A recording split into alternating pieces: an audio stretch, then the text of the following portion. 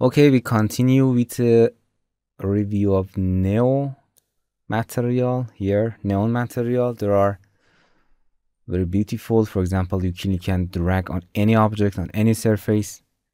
As you can see, there are like glow. They're actually the glow material.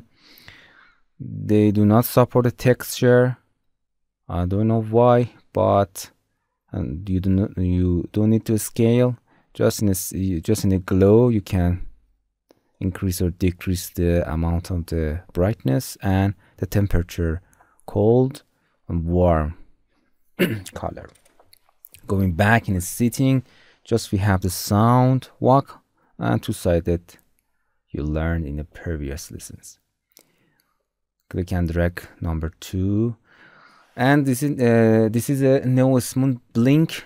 As you can see, it's blink fully smooth. This is sharp blink, and this is a stroboscope, like this, and the police beacon. The settings are the same, they're not different.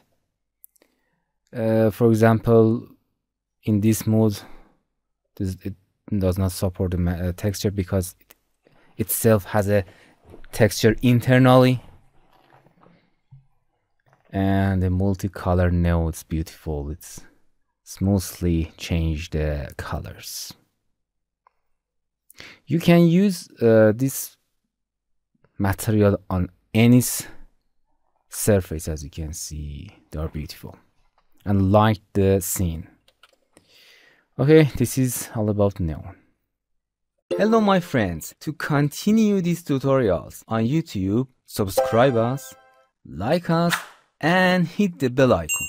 And now you will be alerted about all of the amazing videos that we release.